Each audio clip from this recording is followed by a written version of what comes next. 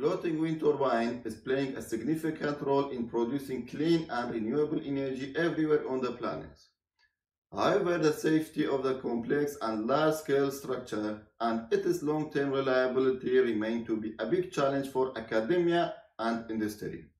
Nevertheless, the strong wind resources in the deeper water and unlimited spaces for producing multi-megawatt electricity make this challenge to be attractive. Floating wind turbine design require a powerful numerical tools that need to be validated using the experimental results. Due to the large scale of this floating wind turbine, all experiments were scaled down and only few full scales have been conducted. The scaled models were usually subjected to the simultaneous wind and wave loads using the water tank and a large fan aside.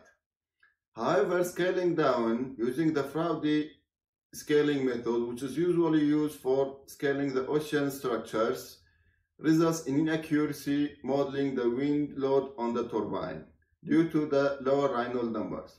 To address this conflict in scaling, real-time hybrid simulation was proposed by simulating wind loads numerically and testing the floating wind turbine, including platform, mooring lines, and wind tower, experimentally subjected to the simulated wind loads using the actuation system.